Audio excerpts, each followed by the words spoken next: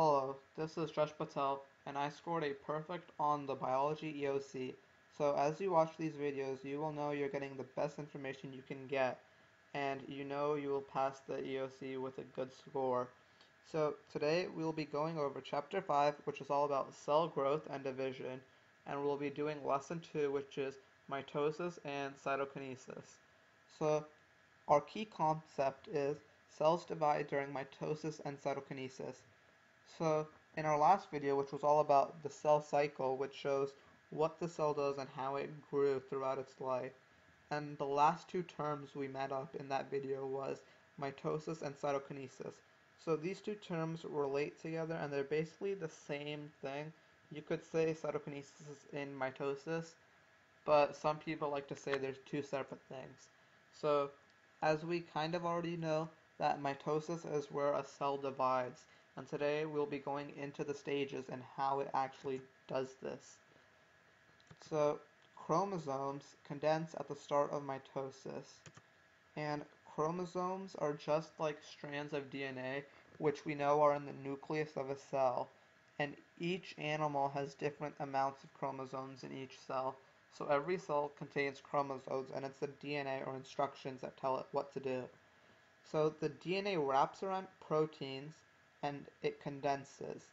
So the protein is histones, and this DNA, once it starts to divide, or before it divides, it has to condense and get smaller. So the double helix, and then it wraps around these proteins to become chromatin, and then they get supercoiled and they end up looking like this X shape, and this is how you know in a picture that it's condensed.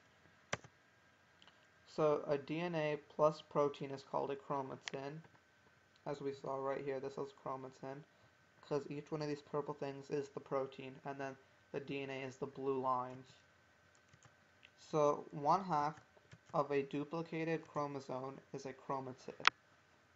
So this right here, this X shape, is actually two chromatid, and one half of it, and we're splitting it vertically, so one half of it is a chromatid.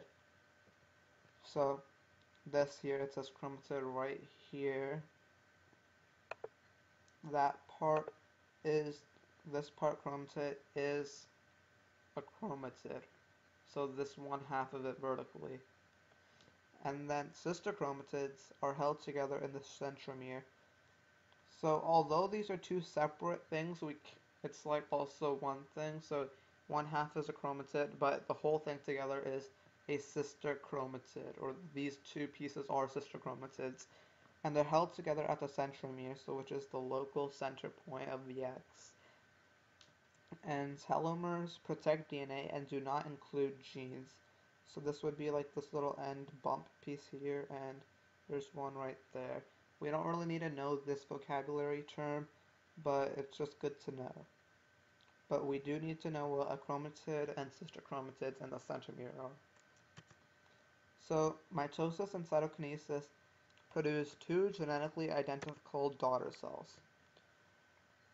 And as we know, there are two types of cell division. There's mitosis, and then there's something called mitosis.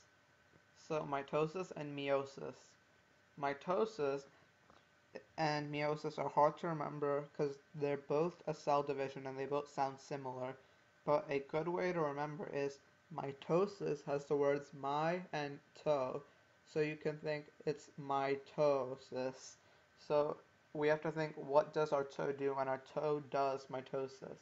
So all the cells in your body except sex cells do mitosis, and mitosis produces two genetically identical daughter cells. So when they say daughter cells, they just mean the product of mitosis. So it starts with one cell and you get two because it splits in half and it makes a twin basically. And the two ending cells are called daughter cells. So you have to think mitosis, my toe does mitosis. And then meiosis is only for sex cells, which we will learn later. So all we need to remember is what your toe does, and your toe does mitosis because it has the word toe in it. So interphase, as we know, is one of the stages of the cell cycle, which we learned in our last video, and it comes before meiosis or mitosis. It's like the first stage. And this is where it prepares the cell to divide. So during interphase, the DNA is duplicated. So this is an image of a cell before it's going to divide. It has its nucleus and it has the DNA in it. And this DNA, as you see, is not condensed because it's not in an X shape. And this is called the parent cell because it didn't yet divide. And once it divides, they're called daughter cells. So here we see the centrioles. It says right here. And as we learned in chapter 3, centrioles are organelles that help the cell divide and they break up certain stuff. And these centrioles will send spindle fibers out which will help in cell division later. So mitosis divides the cell's nucleus in 4 phases. And you can remember it by P-mat. So P is prophase, and chromosomes condense and spindle fibers form. So this is an image of prophase. So these are chromosomes or chromatid, and they're centrioles, and they're sending out spindle fibers which will help pull apart these chromosomes. And also in prophase, the nuclear membrane around the nucleus starts to split and break. It dissolves kind of, so the DNA can escape and get split in half. So this was the first phase in mitosis, and we can remember the steps of mitosis by using the term P-mat. So P is prophase, M is metaphase, P-mat, and so on, and then A is for anaphase, and T is telophase, so that's P-mat. So mitosis divides the cell's nucleus into 4 phases. Now we are on our second phase, so we are on the M in mat. So during metaphase, chromosomes line up in the middle of the cell. So we can remember this one by saying metaphase has an eminent and so does middle. So metaphase, they line up in the middle of the cell. So here we see there's no more nucleus, the nucleus dissolved, and the DNA got out, and it lines up in the center, and the spindle fibers attach onto it. So this is metaphase, or the M in mat. And then during anaphase, which is the next phase, so this is the A we're talking about, so P-mat, we're talking about the A in mat. And during anaphase, sister chromatids are separated to opposite sides of the cell. So a way to remember this one is ana is apart, or A for apart, anaphase. So in anaphase, it pulls it apart to the opposite sides. And as we see, they got split up from the centromere. So each sister chromatid is on opposite sides, and they're being pulled to each side of the cell. So our last phase is telophase, and this is where the new nucleus forms and chromosomes begin to uncoil.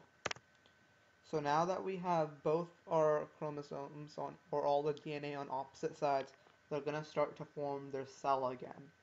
So telo we can think of as apart or far away, so they're all the way on opposite sides of the cell, and they're starting to form new cells. So our nucleus is coming back, and our chromosomes, or the sister chromosomes, are unwinding. As we see right here, they're going to come back into those strands that we saw earlier. And now we have cytokinesis, and this differs in animal and plant cells just slightly though. So in animal cells, the membrane pinches and closes. So this is the membrane. See how it has a little, like it's about to split in half? So in animal cells, it just like pinches and closes off, and they separate, and they become 2 daughter cells. But in plant cells, a plate forms, a cell plate forms. And as we know, plant cells have cell walls, so they're all kind of connected, and it's all like a strong, sturdy thing. So we would have to have a plate form, and the plate would form right between, or where the gap was, or like right here, and they'll just sit there. That's how it splits.